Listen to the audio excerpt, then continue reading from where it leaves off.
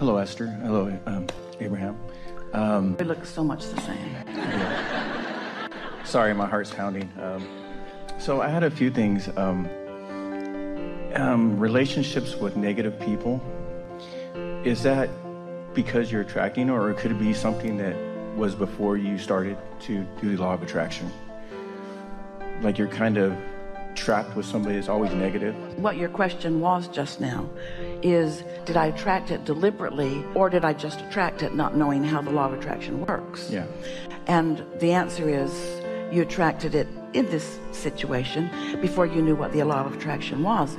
But you cannot attract something unwanted without holding the vibration of that a lot. So really, it doesn't matter how you got to that point. The question is, what are you going to do now? What are you going to do now?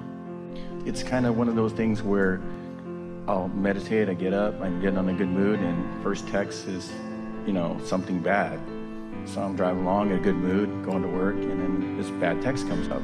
Whether you're talking about your point of attraction in relationship to the whole world, in relationship to a work environment, in relationship to a personal relationship, whether it's the whole world that you're attracting from or one person, it's still attraction, attraction, attraction. And what we mean by that is that whether it's the whole world or one person, there are things that when you focus upon them, you feel good about. And there are things that when you focus upon them, you feel bad about. And it feels a little confusing to you because in your scenario here, you were feeling good until they were not feeling good, and then they dumped their not feeling good into your what you were feeling good, and then you didn't feel good. So it feels like they are the reason that you don't feel good. But there was something that happened before any of that happened, and that was you had a vibration of expectation about what you were going to get from that person. And you know what's really an important thing to realize is that your vibration is where you last left it on every subject. So since that's something that often happens, it comes to be a practiced vibration. That's what a belief is. It's a vibration or a thought that you continue to think. Expectation and belief are just practiced thoughts. So the remedy is you've got to think other thoughts, even though those are the most obvious logical thoughts. And that feels annoying. It makes you want to yell, why do I have to do the calibrating? That's the one causing the trouble. Why do I have to do all of the calibrating? And we say, because you are the attractor to you. Sometimes you have to step back away from it. It's nice when you can get away. But while you are away, if you can do something, get out ahead of your next encounter by activating in yourself deliberately things about that relationship. In other words, we can feel that you're not ready to walk away from that relationship. Sometimes you are. Sometimes you trip over something so many times and you calibrate so often.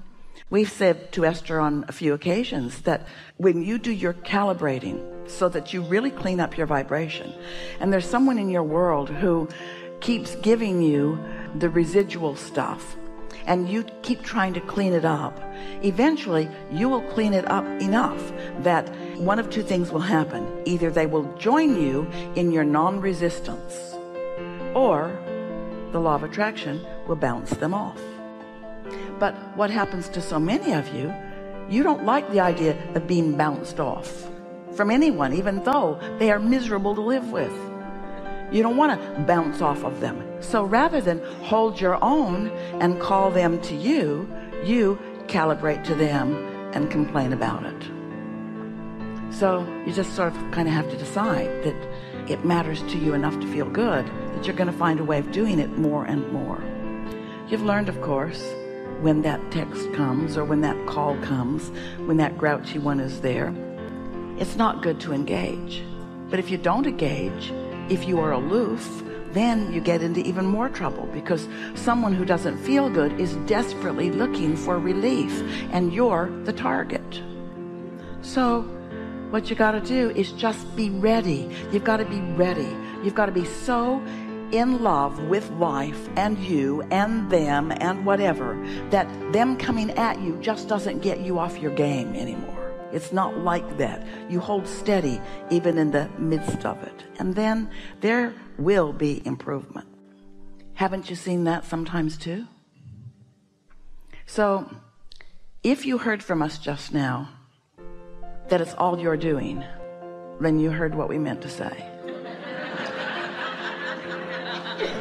And that's hard to hear because it's attraction, attraction, attraction. Esther says, it's attraction, it's attraction, it's attraction, it's attraction. Damn it. It's attraction, it's attraction. There's no assertion. No one can assert anything into your experience any more than you could set your radio dial on one station and get something that's being broadcast from another. This attraction is accurate and exact. So if it keeps coming, it's because your observation of it is keeping it active within you. You got to find a way to observe around that. This is the general process for that. Go general. Step back. Look at your life in general. Look at how you really feel. Acknowledge how good you were feeling, what a good mood you were in and often are in, what your true nature is, how well your life is going on most regards, how well you get along with people. You get along with people until you get somebody up close to you who believes that you are responsible for how they feel. You can never solve that. You've just got to not buy into that. You are not responsible for how someone else feels. They are responsible for how they feel. You are not responsible for how someone else feels. They are. You cannot do enough nice things to people who have decided that you're responsible, because the next time they don't feel good, they're going to blame you for that. And then you want to say, but what about this? And what about this? What about this? I have a big long list of things that I do to make your world better. And you've picked this one little thing and you're going to use that as your excuse to not be happy, and you're going to blame me. And they won't answer that question, but the answer to that is yes. Yes, I am. I'm doing it right now. And what are you going to do about it? And so the first thing that we would do is acknowledge that anybody who is feeling negative emotion, that's on you. That's on you, and it's not your nature. You know why? Oh, we are so happy to have this conversation with you. You know why it is not your usual nature to accept your own point of attraction and assign it to yourself and assign someone else's point of attraction? Here's the primary thing that humans do that makes that not come naturally to you at first. This is going to be an interesting way of approaching this, because you are harmonizers. You're natural harmonizers. Well, now that sounds like you're natural calibrators. It means the same thing. You are natural harmonizers. You're seeking harmony. You're seeking balance all the time. It's why you're able to walk under more difficult conditions. It's why the first little thing doesn't just cause you to fall right down. You are stabilizers. You do have a sort of gyroscope, not only in your physiology, but in your psychology. You are natural balancers. But what that means to some of you is that because you want so much for the people around you or the person around you to get you, to understand you, that you try hard to get them to do that. So if they show a little sign of unhappiness, you try to harmonize or compensate for that. Well, that's not a good idea, because what it does, it teaches them that you will do all of the adjustment, and it leaves them incapable of managing their own experience in the world. If you do that with your children, people call it coddling them or spoiling them or giving them everything they want. If you do that with your children, they're not prepared for a world that will not do that for them. You want them to know about the law of attraction. You want them to know that it's what they're offering vibrationally that is bringing back to them whatever they're getting. And there's nothing inappropriate about letting someone attract discomfort from you and maybe even angry words, to let them know you are attracting this from me. It's not what I want to give you, and I'm doing my best to calibrate in ways so that it's not what I give you, but you make me feel this way because you feel so strongly this way about me. Attraction is this two-way street all the time, isn't it? Did you hear us earlier when we were talking about your inner being and how there's no resistance. And so that is a powerful attraction. When you join forces with your inner being, because you've practiced loving and you've practiced looking for positive aspects, and you've tuned yourself to the best of the best of the best of this person, because that's where your inner being is tuned, then what happens is you can stand in that tuning and not be drawn, not let the other draw from you something that doesn't feel good to you when it's drawn from you. Did that make sense to you? Well, let us put to you this way. Whatever the dominant vibration in the room is will dominate. That's what mob rule is. Whatever is dominant will dominate. And so if you walk into an environment, maybe it's just a mob of one person who's all wrapped up in everything that's gone wrong and wanting to blame someone, and you're there, so it's you.